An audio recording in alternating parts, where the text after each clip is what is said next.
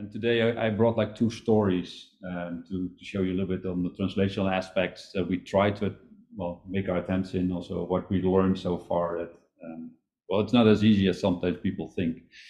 To get you on the same page, I brought this general overview on regenerative therapies for the heart. It's not so different, I think, if you focus on the angiogenic part or try to stimulate the angiogenesis for different organs or try to block it in the tumor world. Also the top data is now in there. So here on the left are numbers to show you in the cardiac field we're doing a pretty good job. And what we mean by that is that if you think about the acute death, both male and female, since the 80s, that dramatically dropped. As you can see that, and that's due to reperfusion therapies, all kind of drugs on the market. So we do, at least in north part of Europe, I know this is the case, we didn't need to discuss whether it's the same here in Italy, but I think in the north part, this is happening a lot. And if you look at the heart, I assume you know these type of pictures with the left ventricle, the right ventricle, that the acute phase of myocardial infarction is where this cell death is happening. And while in the 80s, still a lot of people died to that, and there's still people dying of that, but most of them just survive, and they move to this second part of the problem.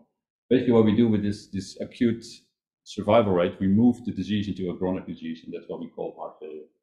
And during this talk today as well, I would like to focus you on that basically it's the disease area we focus on is the reduction in contractility that we show in this area. Of course, there are different degrees of heart failure, also a filling problem, but today I would like to zoom in a little bit on the contractility problem there. And you understand now why we have so much, increasing numbers of people failing in the end, and realize that 1 out of 3, 1 out of 4 people having a myocardial infarction will develop heart failure within 5 years. And realize as well that within 5 years after you get a diagnosis of heart failure, people die. It's like 50–60%. And what we have so far for these patients is cardiac transplantations, and we have the mechanical support devices, the LVADs. That's what we have for these patients. And that's why this whole field of regenerative medicine is so much booming, and also making big steps of these big attempts and pushed forward so dramatically. Maybe for I'm also a basic scientist, so for us basic scientists, sometimes too quick, but realize that there is no option at all for these patients. And that's why this field is pushed so hard as well. Also brings me to this slide, in which this cartoon shows you all kind of generations of cells and products that have pushed before from the preclinical stage into all kind of phase 3 trials. And I think I can summarize in that they all kind of failed, showing no benefits. So we have tried molecular cells, stromal cells, we have tried all kind of products from these cells put into patients, but in the end they were safe. There was not a problem. Luckily, we didn't see any problems in these patients, but also they didn't benefit. So the efficiency of ejection fraction, recovery, or functional benefits was marginal.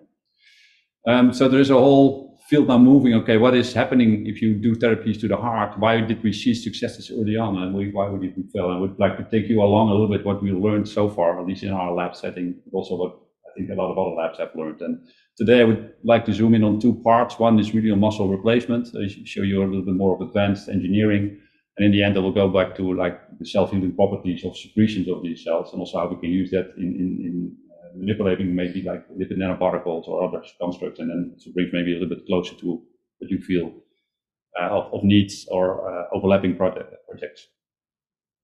So this is an evaluation that we did a few years ago, and then if I zoom step 1 back, here you have the molecular cells, which is the first generation of cells. And we believe many years back, there was also with Roger Gaumans and Peter Duvenans that you also met recently, Serena, that there is also a cardiac-derived stem cell. And there is a lot of debate whether that's true or not.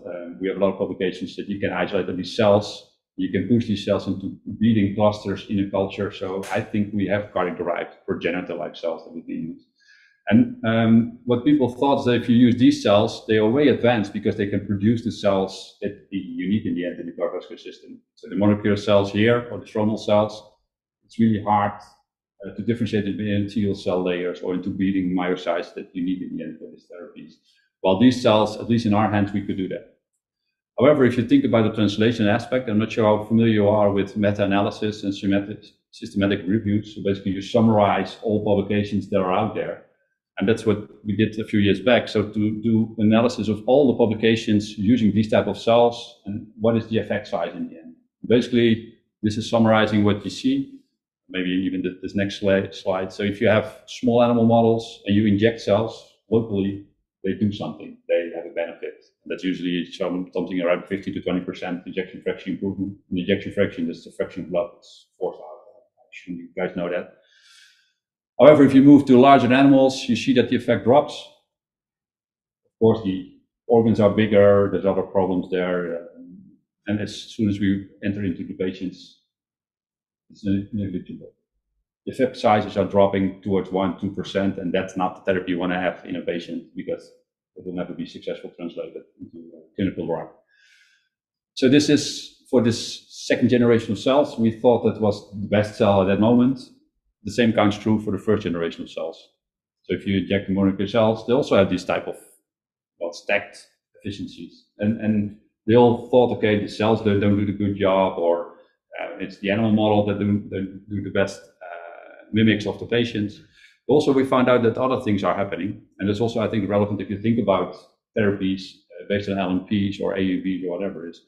What we saw is that the retention of these cells is poor, and it's even worse, as if you can imagine. So what we did here was a large animal project where we compared 3 different catheter-based delivery systems. So via the coronary systems, such you could do balloon dilations, it's really doing patients.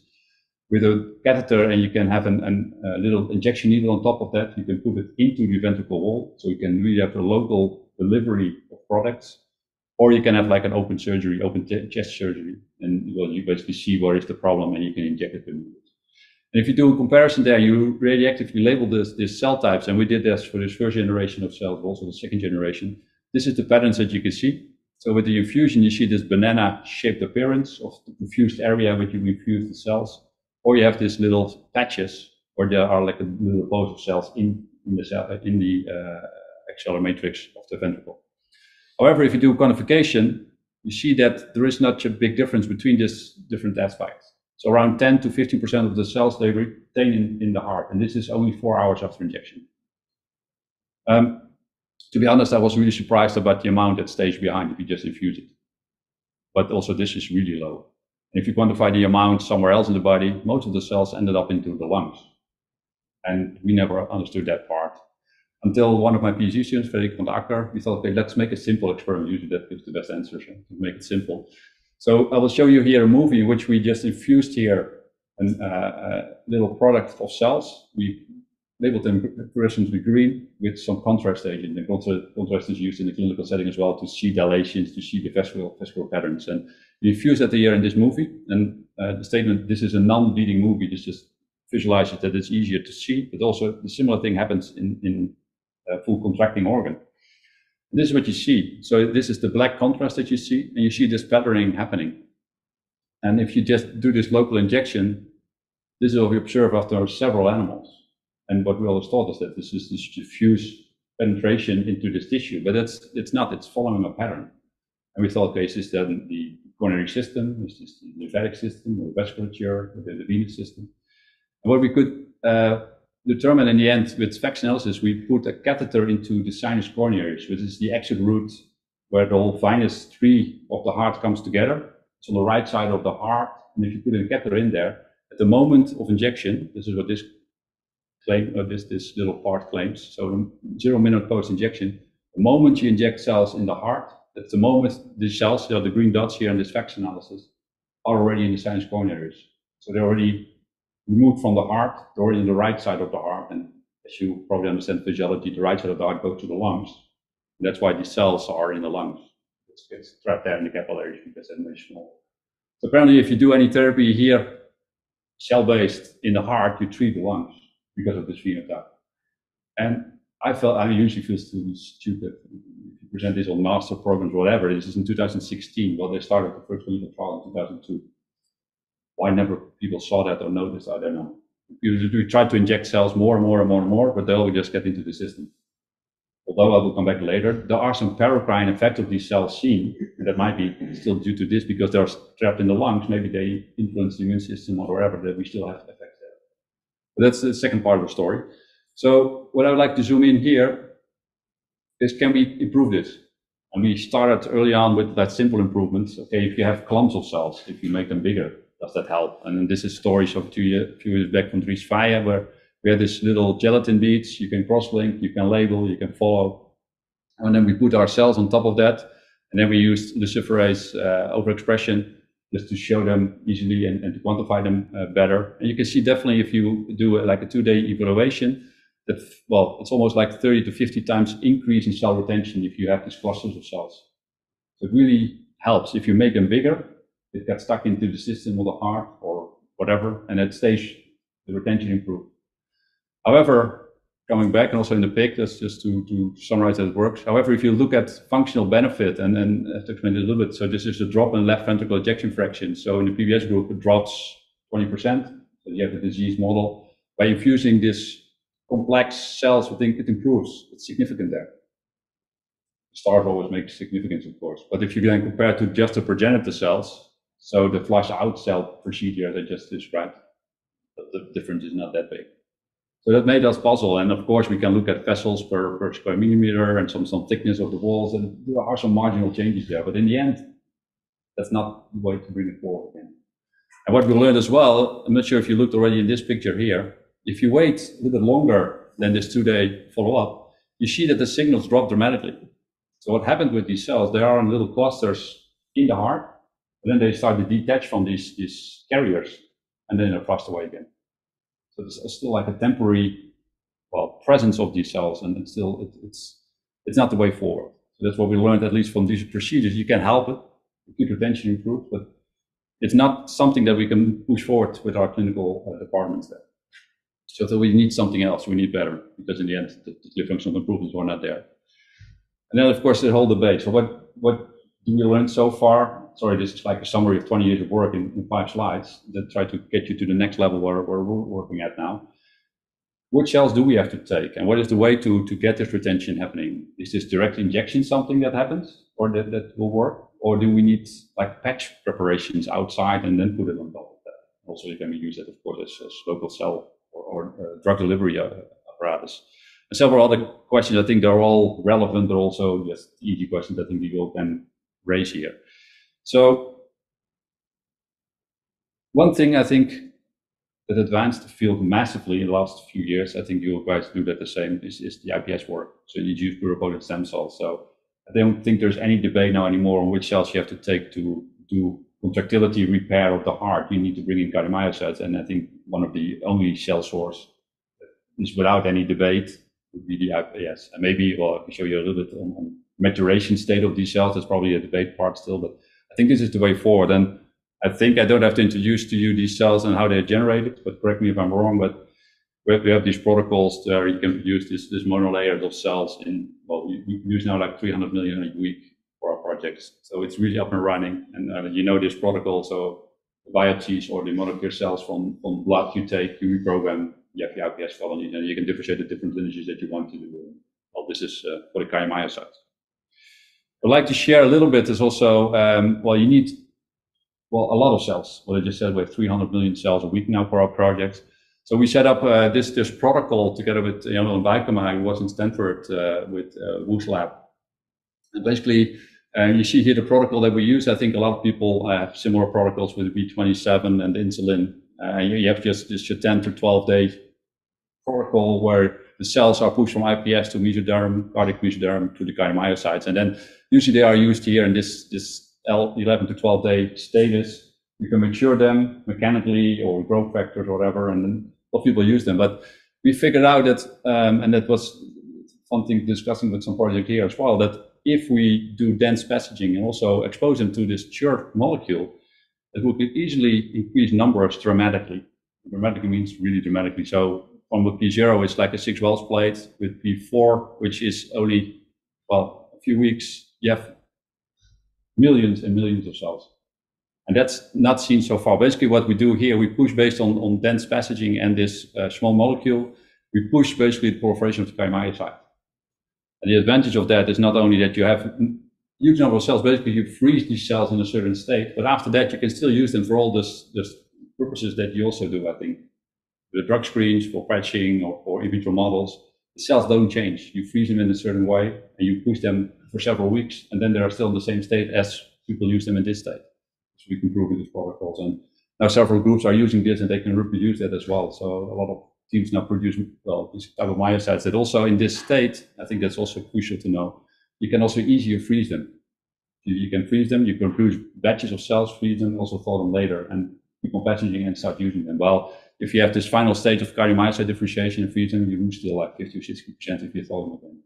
So this might be really helpful in this work. What we did then next is also a state to understand how important is maturation in these cells.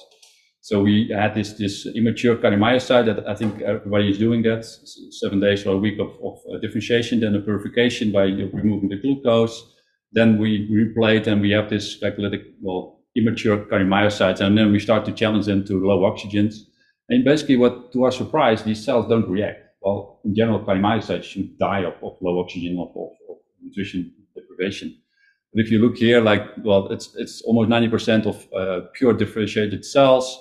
They still proliferate a little bit, but if you expose them to low oxygen, viability stays similar. Except if we expose them to a more mature protocol here, or low glucose and albumin fatty acids and some of these compounds there, together with Mark McCullough from Stanford, we developed this protocol.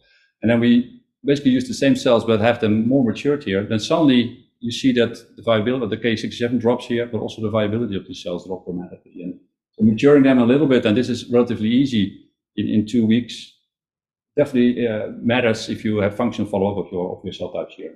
So realize that if you do functional follow-up, that these type of protocols are essential to move forward. But also what we see here, if you think about the metabolic, this is a seahorse assay, what you can do different stages on how toxin consumption in these cells is regulated. That the maturation state determines which kind of substrate these cells use. And of course, you can mimic that because heart failure and healthy tissue also, they have different substrates how to use that. And you see that if you do quantification of the apoptotic rate, that the mature cells, they really respond to the low oxygen, while the immature cells hardly there. So if you do any cell survival assays you want to follow up here, it's important to at least understand this little part. But then move a little bit forward to a little bit more complex and maybe also of interest for you guys. That, well, I showed you on this cardiomyocytes from the progenitor cells that we can inject that, but what about these cardiac patches, and can we learn something there and what to do? And one of our first works was done by Roberta Catani, who was from the Messina lab, from our lab, and basically what we tried is to use this well, selling like printers that we just briefly discussed. It's really easy. So it's just a bioink that you use. In this case, we used an hyaluronic acid and also gelatin based. We put in our progenitor cell. This is again the secondary generation of cells at that time, and we can just make this simple print. It's like a little bandage, and this little bandage you can put in culture dishes. That's just also illustrated in this little movie, but also you can use a little part of that on a mouse heart. So we can mimic the myocardial infarction in the mouse model here, with a little ligature, and then we put on top this little bandage. And really, it works. And you can see that here with this BLI imaging, again with these luciferase cells, that 3 months later, still half of the cells are there. And some, for instance, see like 80%. So there are hundreds of millions of cells still there after 3 months. That raises other questions. How can cells survive without linked perfusion and other things? But apparently they can do these kind of low metabolic rates. But we run still in another problem. I will show you here a little bit the functional data sets. The bandage remains here on top. This is the human cells, remains like a bandage on top of this mouse heart. So the integration is poor. It's really difficult to get that integrated. And that's probably because we use this tissue glue. It's like the fibrin-based glue that you can put in between. But apparently it also makes a layer really difficult to get this integration happening. And that's also why we realized, okay, we probably need a little bit better, different approaches. So this approach of the engineered heart tissue, you know, from Wolfram Zimmermann and Thomas Eschenhager, they have these big patches now implanted on the heart. It's really amazing, I think, what they do. But we thought we also have to do a little bit better, because that concept is already there. And also we need something else, because it's really difficult to handle these constructs. And currently now, I think Wolfram is doing with the stick patch, it's easier to handle. You can stitch it to the heart. But at the moment, we didn't know yet. So we thought, okay, let's make a different scaffold approach. We can do a little bit better design, also better handling. And what we start to use is to use multi-electrode writing, and not in the spray version you might have heard of. That's like random spraying ECL-based melted polymers, but really with this translation collector here with this electrical field that you can put it here, and I'll show you the movie, then you really see what that means. So basically, we can print this PCL-based structures now in this way, and you can see that it's basically like now a scaffold wherein we can seed the cells and the hydrogels, and then you can use fibrin-based gels or collagen-based gels or gelatin-based gels, depending on what you like to see. And we're making now these different concepts and constructs. The good thing of this approach was also a little bit surprising. You can see them now with the iPS-derived cardiomyocyte. I'll also show you this movie because we moved it to the large animals already. Is if you fold the scaffold, it has a kind of a memory-shaped appearance now because of this PCL-based scaffold in there. So they start to unfold again. So if you have a minimal invasive procedure, you put it in this catheter tubing, you put it on top of the heart, it starts to unfold, and you can see it here on top of the heart. This unfolding there with millions of cardiomyocytes. Although this is, of course, really a thin structure still yet. So step one. The funny thing of design structures as well is that if we make a rectangle-shaped chamber of the scaffold, or we make an hexagonal shape, the structure has different mechanical properties. So if you have the hexagonal ones, you can just put force like 30%, what we expect as well in the heart. You can just put it on the scaffolds to remain intact.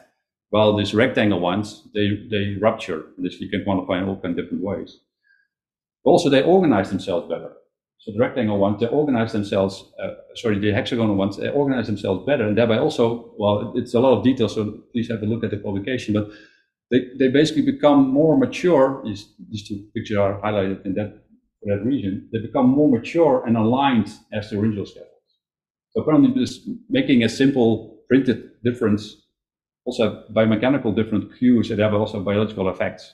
And that results in a scaffold that is much more mature than originally thought, and also easier to handle.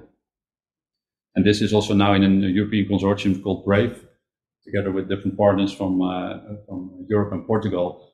And well, it's basically making multiple layers now on top of each other. And you can see this little movie here. It's like a 1 centimeter thick construct that we can generate now with this type of scaffold. And we try to implant that new together with Leuven, with Stefan Jansen's lab on the large animals as well. And last week we were in Lisbon for this discussion, and apparently it works. So with this type of scaffold we put on top, there's like vascularization coming in, and then we have now first high retention rates. Functionally, we still have to be careful addressing that, but at least it's a way forward how you can make these type of scaffolds.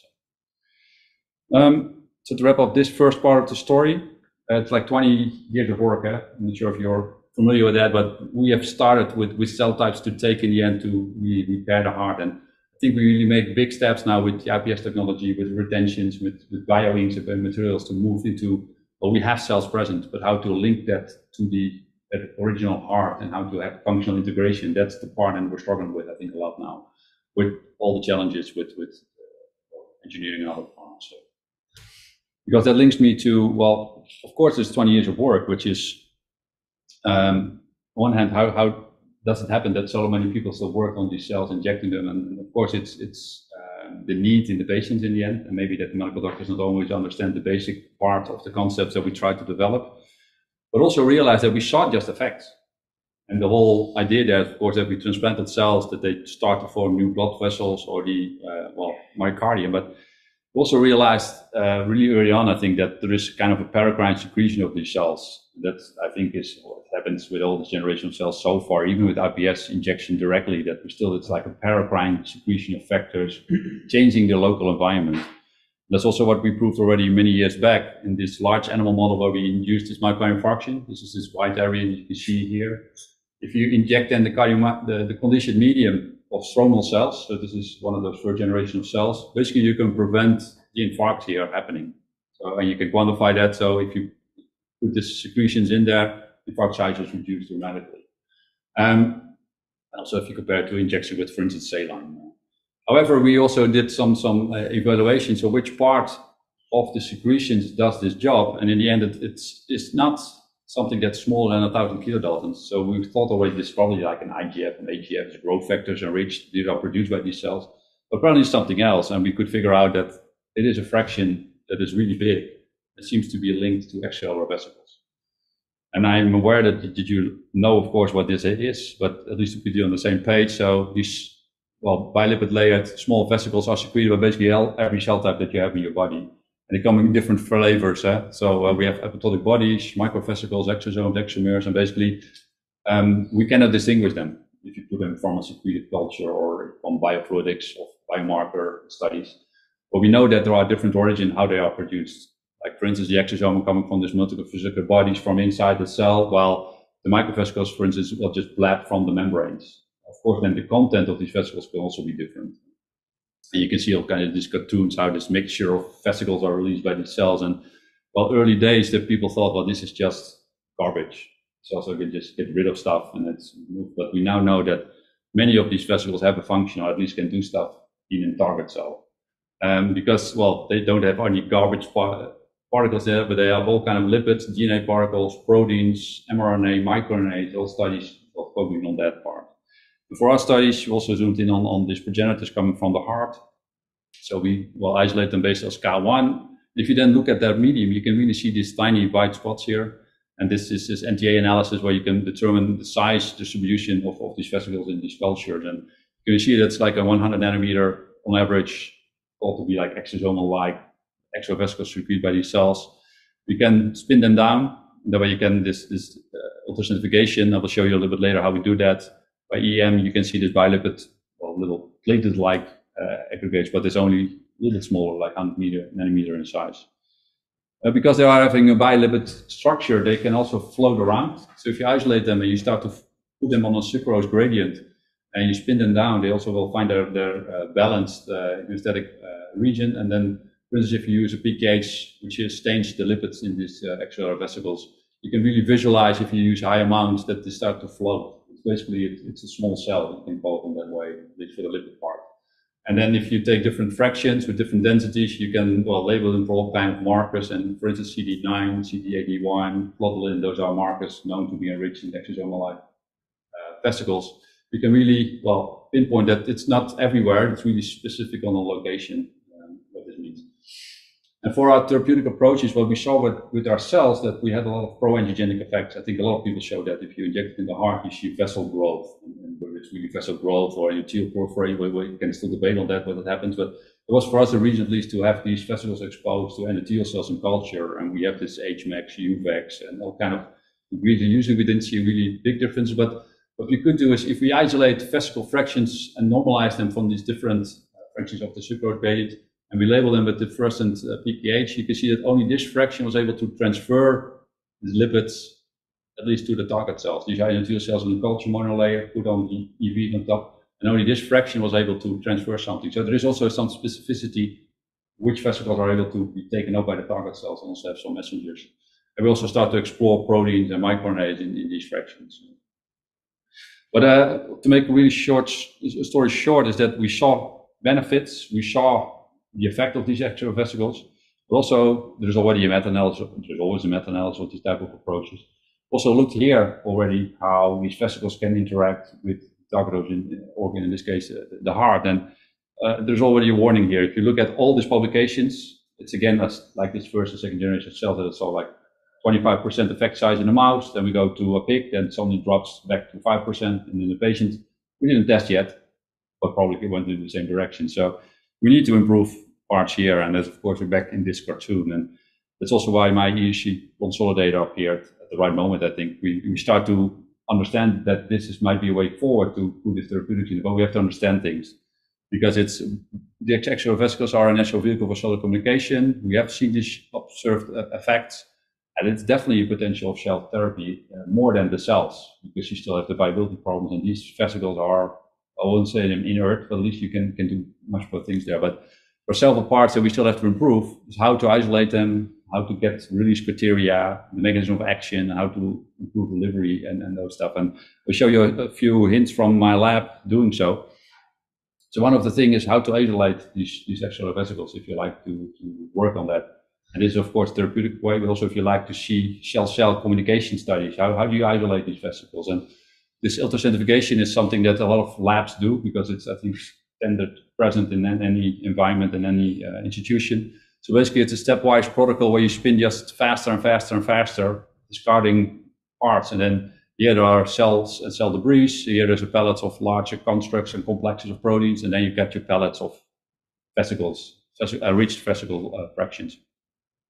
And we compared that basically to another technology. I think that's out there as well a lot for a long time already, size exclusion chromatography, also separate protein and other things. And also for vesicle that works, that you can separate the vesicles from the proteins with this larger columns. And basically the reason why I did this comparison is to see, okay, how effective is the isolation of photosynthetication? Because a lot of people use that, but also you can imagine that spinning something and smash it against the wall is also damaging this biological ingredient. And that happens basically. So if you take the EVs, you expose them to HMAX and you do Western blot for phosphorylation or AKTs, you can see basically that using this, well, mild exclusion chromatography improves the activation of these endothelial cells. So they're taken up by these cells and they start to activate the intercellular cascades. And that, well, still the ultracentrifugation can do something, but using SEC is better. At least helps in the future part. And we followed up on that with we'll skip a little bit on the details there, but this is our pipeline now. That we have our conditioned medium, we have to spin it down, we do some cell filtration steps, then TFF to really spin out the fraction that doesn't pass the 100 kD filter, then do this capital core, this is the SEC column, and then do concentration steps. And so realize that this is already 2 weeks of work before the experiment starts. So it's really laborious and it's really extensive. So that's why we spend a lot of energy on different, well, storage temperature, precipitation steps, which filters to use. Because in the end, in the summary, you can see that if you, well, optimize the steps, you can gain like 200-fold of the amount of vesicles that you can isolate. And that's kind of the report bringing that forward. And I think it's important to do so because for a lot of mechanistic studies, you need high amounts. And that's what we followed up as well.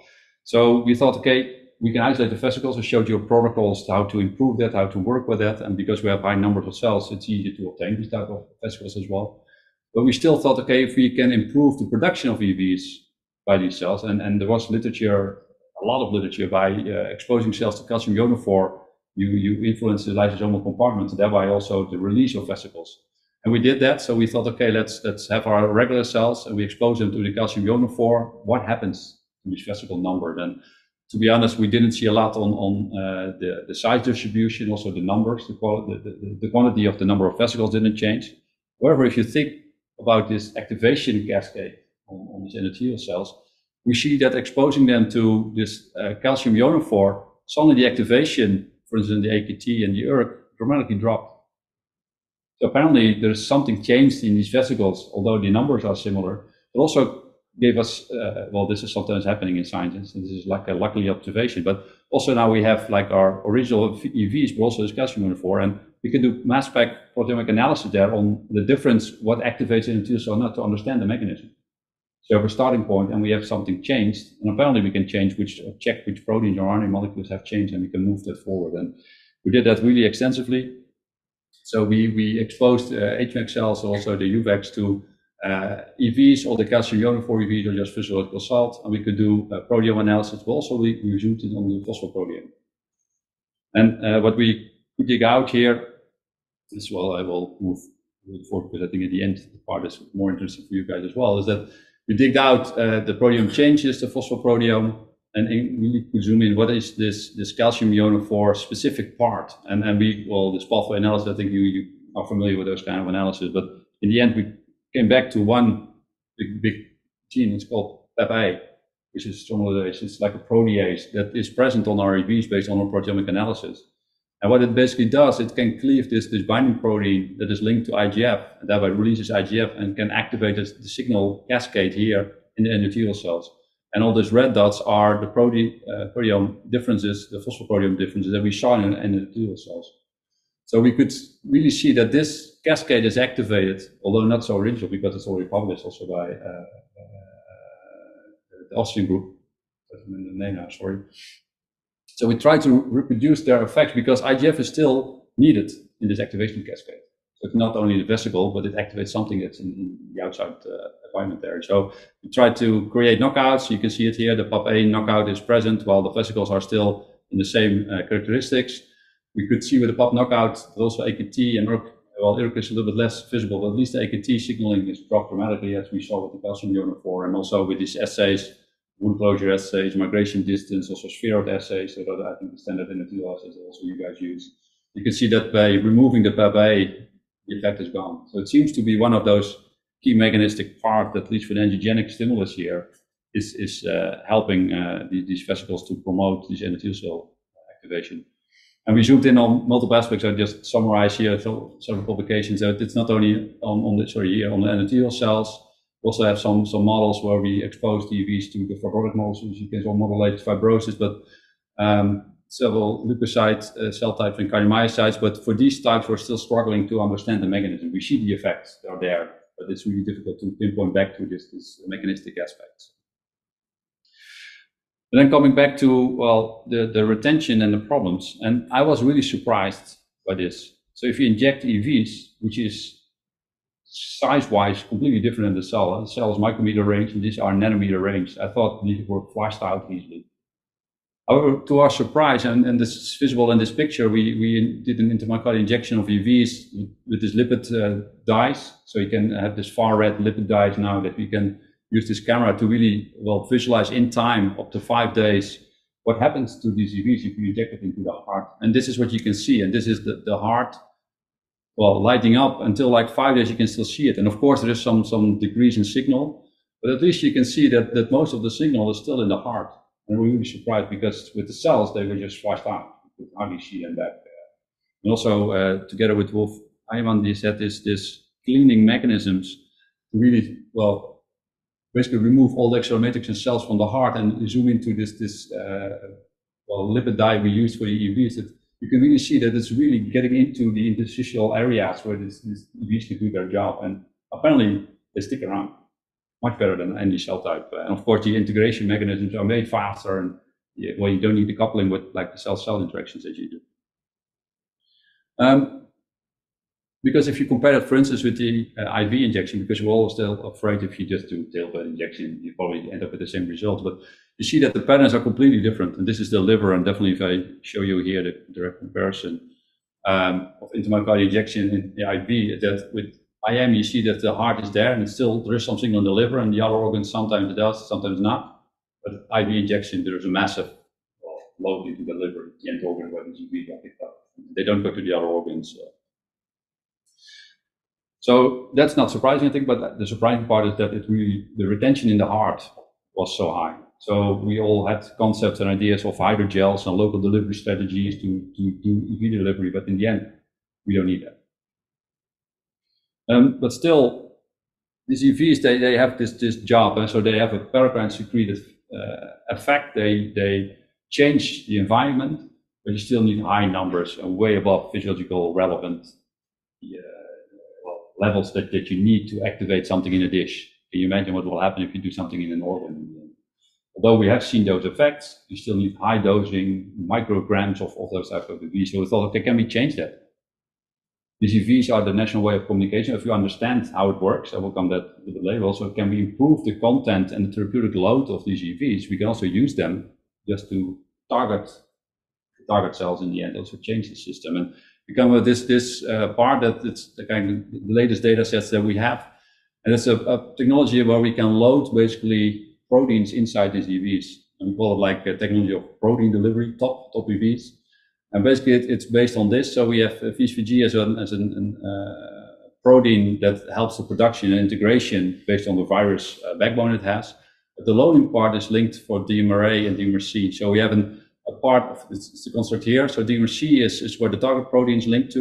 And then with rapamycin as an ortholog, it binds these two domains. And one domain is in the membrane and one is a target protein exposed to this ortholog. And it's loaded into this lipid linked structures. And of course, if you then isolate the vesicles, your target protein is present. And you can see it as well in this proof of concept with the cells. If they expose this construct with this DMRA and target protein linked to it, or this DMRA with the emergent linker towards the lipid membrane. But in a normal cell, the fluorescence, in this case EGFP, is everywhere. While if you expose it to the ligand, you see that the nucleus becomes more bright, becomes more to the membranes inside of the cellular organs. And then we start using it for different reporter genes. So for instance, the Cree reporter system that we can use. So It's still the same transaction procedure. So we do this DMC, DMRA, and this VSVG in there. In the medium, we can, well, take out basically EVs, and we still use at that moment the centrifugation steps. And we can use it and look at target cells, in this case, a Cree reporter cell line. So what we could see is if you expose them to the ligand or to the different VSVG constructs, that all these vesicles coming based on this characterization of the NTAs or membrane structures, that they are similar. However, that you could see that loading with VSVG improves preloading here. So exposing to the ligands, you can see that the number of particles is increasing with VSVG. As I said, production and integration in the target cell will be improved with VSVG. But as soon as you bring in the ligand, loading of the Cree into the vesicles is dramatically increased. And I think this is talking by itself. If you look at the number of EGFP positive cells in your portal lines, as soon as you have VSVG and the ligand present, only over 95% of the cells are targeted with a much lower amount than we did in the past. So this active loading actually works. Also, we figured out that it's dose dependent and also a little bit of time dependent, and also it's not really determined by which cell type you take as a target cell. So it's not only the endothelial cells I just showed to you, but also you can look different oncology lines, fibroblasts or liver cells.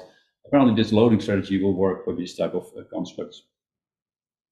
And not only for Cree reporter, I'm also busy with the CRISPR, kind of the same setup. So loading CRISPR Cas9 proteins, also with the, some reporter encoding RNAs as an intervention part. And this is a reporter that we have in the labs where, well, it's like a frame shift stop codon. So as soon as you have Cas9 in these cells, there's a chance of 1 or 2 nucleotide frame shifts. So in a maximum of 66% of the cells are changed in these reporter cells, only 1/3 move back into a normal frame. So the maximum amount is 60%. So we reach with this trick like 30 to 35% of efficiency. I think at least for this type of systems, it's really promising. And we try to move that forward now, also in vivo. But that's really initial studies. So we use this Cree reporter might also discussed earlier today already in the Viva that we have. And you can inject it via long inhalation, skeletal muscle, liver, also the heart. Cells are appearing to be transferred by this loading strategy. And for instance, we have now a project where we start to do therapeutics as well for PCSK9, for instance, and we target the liver in that way. So we try to do CRISPR-Cas9 for PCSK9 to intervene there. And well, it's a long story. It helps. In vitro, it works. Now in vivo, we try to get enough level of retention and integration there. But at least the loading strategy works, and also for the future, we're going to move that forward to other cell lines, for instance, as well for the neurons. We have now a collaboration in Germany where neurons are also difficult to intervene with. And this approach apparently works in 85% of the neurons exposed these EVs to, they become green. So there's also no ways to push that forward and intervene there. Maybe it's something for the endothelial cells as well. And then coming a little bit to this link to these lipid nanoparticles. So lipid nanoparticles basically look like this natural extracellular vesicles I just described for the last 20 minutes or so.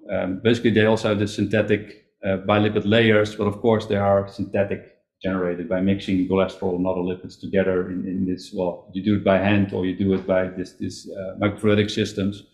And what we did here is basically, can we start to produce these LNPs? And what we said, we have now several reporters, but also some therapeutics now that we generate our own modified RNAs, put it in this system, and we produce really reproducible based on size and calculation efficiency.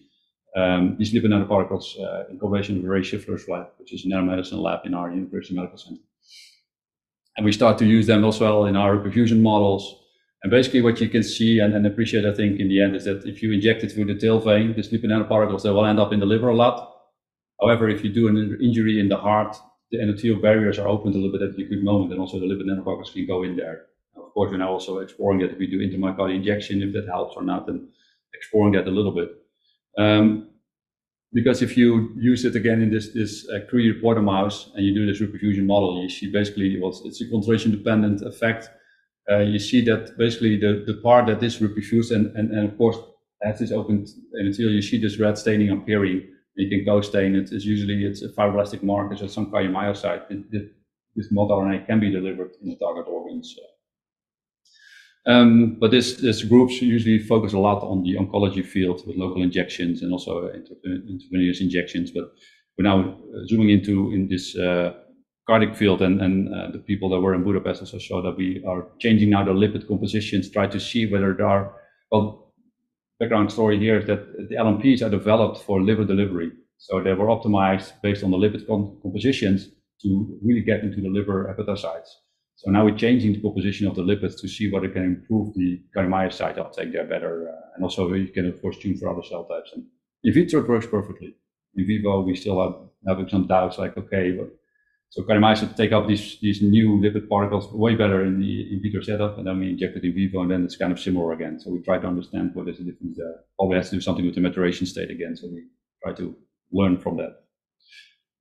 But then my final slide here, we can also bring these fields together, and this is also a really recent work that the synthetic lipid nanoparticles you can produce, you can put RNA molecules, mod RNAs in there. I just showed you a lot about the EVs, and we can also put in proteins there. We can load that. But rather, if you can combine that, so you can use the EVs in their national way to escape basically the target cell mechanisms.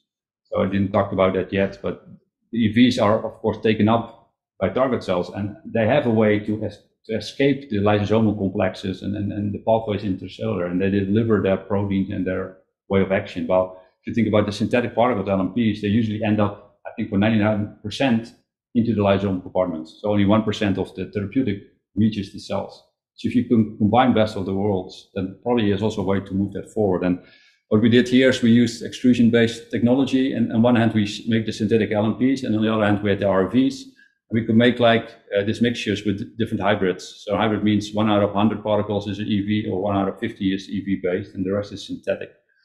And we start to mix that together, and also based on our EV work we did in the past. So with the activation of AKT and ERK, you can see by mixing in a higher concentration of the EVs, they still are activating the endothelial cells. Apparently they still have their signals present. They can well mimic the EV original procedures. And I don't go all the details, but also the endothelial cell activation is still present. So our EVs could activate this migration message of endothelial cells, as I showed you before, but also these hybrids could still do that. And this 1 to 50, this mixing, only a small part of the EVs already show this activation signal. Of course, I showed you that's probably PEP-A driven, probably it's an activation outside of the cell and not really intracellular. But what we could also do is if we use an siRNA approach for luciferase activity, and we put that into our lipid nanoparticles and mix it with the hybrids, and not only this is still up and running, so for the original activation signals and the escape mechanism is still there, we also reduce luciferase activity in our target cells. Let's check the paper there. So apparently you can use both worlds, and it seems to work. So you can load RNA molecules into one synthetic part and use still the escape mechanisms of the EV part. That was the conclusion of this paper. But of course, we're still well working on that to put in more target proteins or more RNA molecules for therapeutics. Also, maybe something we can discuss in the future. We're having this better cardiac targeted LNPs, but also mixing in then parts of our new therapeutic approaches. Like we would like to zoom in on VEGF as one of the most relevant pro-angiogenic factor for the heart, or maybe we should put something else in there as well in this mixture. So, and also on top of that, I didn't bring that. We're also now able to really put on outside of the vesicles some peptides that enhance the targeting affinity for different target cells. So we have some peptides from literature that is well known to be taken easier up by the endothelial cells, and we put that in there. You see that under flow conditions that these vesicles are better taken up by the endothelial cells and compared to the control settings. But I didn't bring that. I just realized talking to you today. So to stop here a little bit, so I think this is showing that there is still a lot of work to do on these vesicles. If we can learn basically how to isolate them in a standardized way, but definitely how to use their benefits, how they normally communicate in real life, we can change, I think, synthetic system in the end for a therapeutic. I'm not sure if this standardization in the end will be a therapeutic approach. I think it's still marginal what we see, but if you can really push the therapeutic proteins in there, then I think would be a way forward, to be honest, but still with all kind of limitations we have to develop there. With that, I would like to stop to, well, I think, of course, the team that basically does a lot of the work. I'm just talking and chatting and try to collaborate further but they do all the good work. And well, this was still summer days that we are in my garden with the barbecue. Nowadays we can't, but we have to come here for these type of parties. Thank you for your attention. Happy to take any answer or any questions. Thank you, Joost.